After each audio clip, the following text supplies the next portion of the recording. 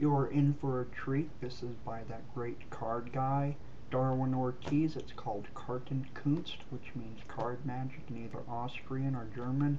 The plot was originally, it originally came up from that Austrian magician. They say the father of card magic, Johann Hoffinger. Enjoy this. It uses a deck of cards, completely different. You can mix them up, whatever. And it uses the 4 aces. The 4 aces are going to help me, out of this deck of cards here, find a card. They're going to help me find a playing card.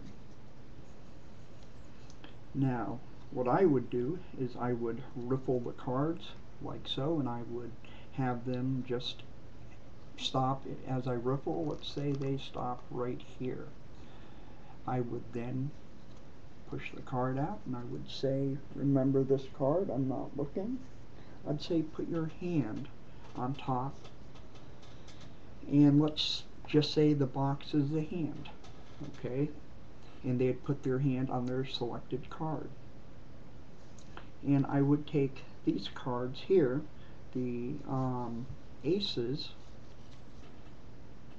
got 1, 2, 3, 4 aces, and I would say, look, I'm going to snap my fingers and make one turn upside down.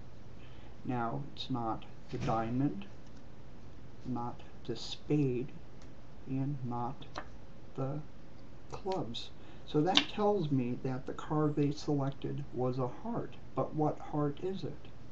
That's where I rub on the back of their hand and just go like this. It was the Jack of Hearts that they supposedly had their hand on. And you'll see right here is in fact the missing ace, the Ace of Hearts. That is a true miracle. And I hope you enjoyed that as much as I did performing it for you. Thank you, and God bless you and your loved ones. And peace to your mother. Ow!